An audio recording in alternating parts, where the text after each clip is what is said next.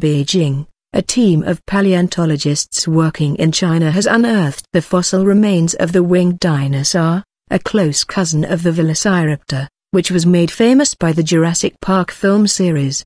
Named Zhenyuanlong suni, the feathered dinosaur is the largest ever discovered to have a well-preserved set of bird-like wings. It is a dinosaur with huge wings made up of quill pen feathers, just like an eagle or a vulture. The movies have it wrong. This is what Velociraptor would have looked like too, said Steve Brusatte from the University of Edinburgh's School of Geosciences, who co-authored the study. Its wings, which are very short compared with other dinosaurs in the same family, consisted of multiple layers of large feathers.